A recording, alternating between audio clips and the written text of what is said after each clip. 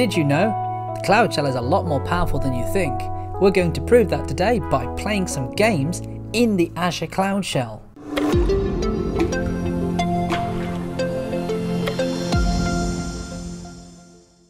I'm here in my Azure Cloud Shell. I've got this set to Bash rather than PowerShell. What is the Azure Cloud Shell? Well, this Azure Cloud Shell is a fully fledged Linux environment. So if I run top, I've still got some top information down here and I can see what's running. But when I say fully fledged, it's not entirely fully fledged. Technically, this thing is a container running in the cloud, which means there are some limitations to it, even though I do have a lot of software in here that I might want to use. So if I want to do text editing, I can do Vi, that's not a problem. And if I want to do something like, if I want to do Git, I have Git right here, so I can pull things, push things, play about with things. What I can also do is I can do Docker, and I could use this to build, for example, Docker containers and deploy those to the container registry. That's not a problem. So if I go to cd/bin and do an ls, you'll be able to see all of the software that's installed in here. And there's quite a lot of it installed. But not everything that we want is installed. Sure, we've got Python. We can run a Python shell in here. We can run Python scripts in here. That's fine. Let's just do exit on that. We can even run PowerShell directly here within the bash with pwsh, dropping to a PowerShell 7 terminal inside my bash terminal. Okay, fine. What about if I want to switch back to bash? Sure.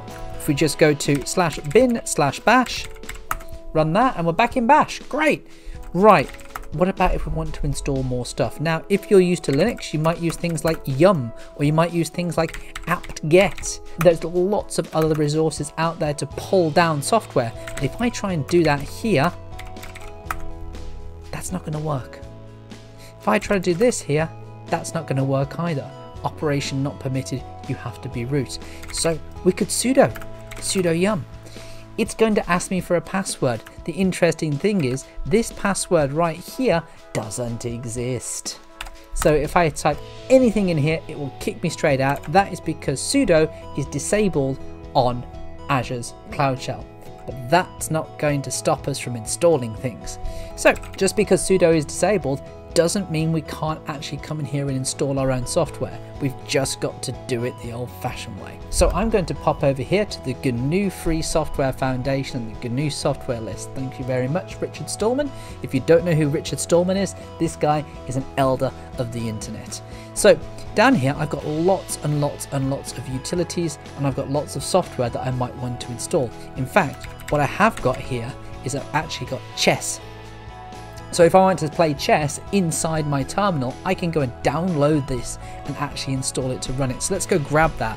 So what I want to do is grab this GNU chess. Let's pop in here, grab the actual source location of the GNU chess, copy link, and I want to take this, cd back to my home, ls, and I'm going to create a new directory here. I'm going to do a make-dir games. And then I'm going to pop into games, I'm going to clear this screen out, and then I'm going to do a wget, and I'm going to go and grab that tar.gz file down here. Once I've grabbed that tar.gz file, just like any other Linux piece of software, what I need to do is extract it, tar-xvf, GNU chess. Let's go jump into the GNU chess directory here, cd GNU chess. ls, we have a lot of files inside here. What we need to do is, this is the source code for GNU chess. We need to make it, build it, and compile this thing before this is actually going to run. To do that, what I'm going to need to do is run /configure. Now you have to remember the /, otherwise this is not going to work. This is going to configure the software package for us. Now my configuration is complete. I can type make, and this is going to build and compile this software for me, and it's going to dump it out to the src, the source directory folder, where I can run this software. This is all taking place in a non-administrative user environment. This is taking place inside my Cloud Shell's home directory, which is stored inside the Cloud Shell drive. So now if I go into cd src, do an ls on here, we can go and run GNU chess, /GNU chess. We have chess. I mean, it doesn't look like much. We might want something a little bit better than this. Let's actually go and run that again. let's go run GNU chess-G for a graphical interface. I need to make the first move. I'm white. Let's do an E4. There we go. How's about that? We have GNU chess running inside the environment, and I'm playing against the computer. It takes a little bit longer than Stockfish to think about things though. If we type help, we have a list of the commands for GNU chess. One of the things we might actually want turned on here is coords, so that we can actually see the coordinates for our board. So let's make another move here. Let's do knight c3. There we go. My move's knight c3. The black has made a move of knight f6, and I can continue to play chess here. This is awesome. I'm actually playing chess against a bot inside an Azure Cloud Shell. But what about if I want to play chess with someone else? Here's what we do. We're going to come back here into this Azure Cloud Shell, and we're going to need something to communicate. We don't need SSH. What we want is good old Telnet. Telnet doesn't exist. Hey everybody, if you're enjoying this video, click the button down below, subscribe, button with the bell icon, that'd be great. Comment any suggestions you've got. Thanks very much. Also, how do you get Telnet? Sudo apt get telnet, and that isn't going to work. We've got no sudo. We need to get some telnet into here, but where are we going to get telnet from? Let's just drop back a directory. We're going to pop back into GNU again. So here in the GNU archives, we have this lovely little thing, inetutils. Inetutils contains a telnet client. All we have to do is download, compile, and run this thing. So let's go do that right now. What we're going to do is we're going to grab with wget that same package, and we're now going to do a tar to extract it. So we'll do a tar-xvf,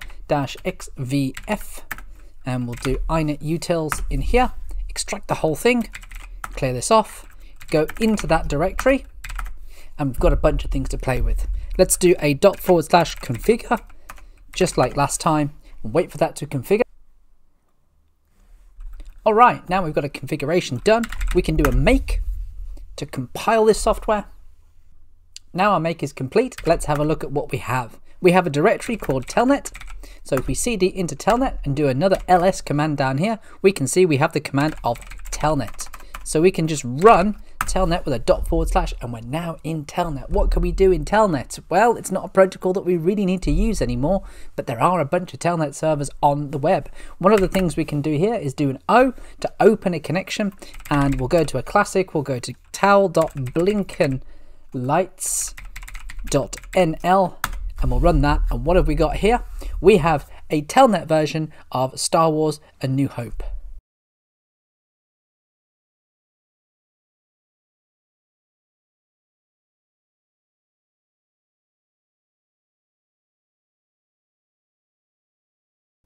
Someone a very long time ago took the time to convert the whole of Star Wars: A New Hope into ASCII art and actually host that on a telnet server for all the internet to connect to.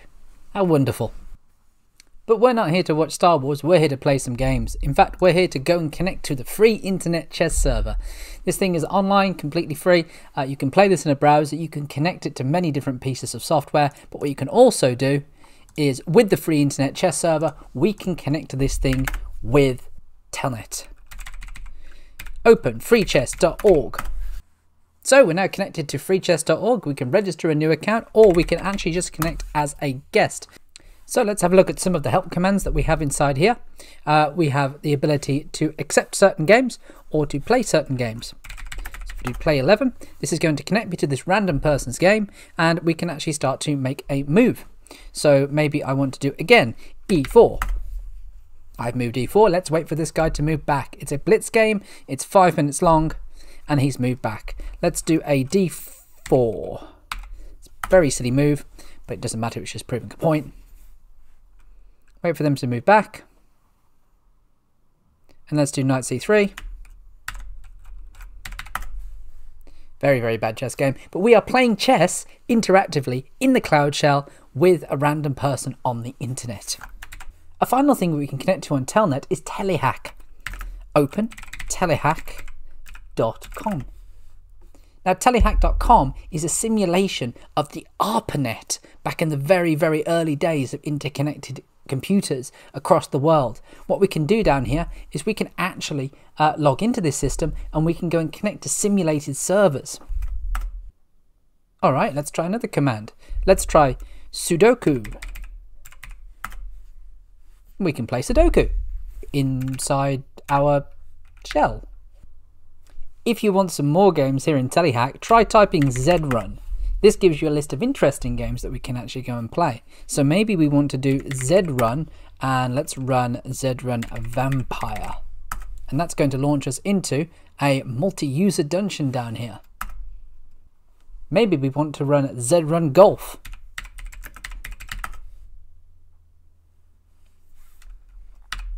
Let's go visit the driving range. So we have golf in a text adventure, should you really want that. This is what the early days of the internet looked like. This is what the 1970s looked like for people on the internet. So what's the point of all this? What's the point of running telnet inside cloudshell and running chess inside cloudshell? It just shows that what you can do with this thing is actually a lot more powerful and a lot more flexible than people think. You might not be playing games inside the cloudshell other than just for an experiment. But what you might be able to do with your Cloud Shell is actually find Linux code and Linux scripts and make files and compile actual code, C code, inside our Cloud Shell environment for use in the future. Have a play with the Cloud Shell, download some software, see what else is on GNU, see what you can actually do and what you can build with Cloud Shell. And you know the routine, hashtag like and subscribe, and I hope you enjoyed this video and will join me next time. Goodbye.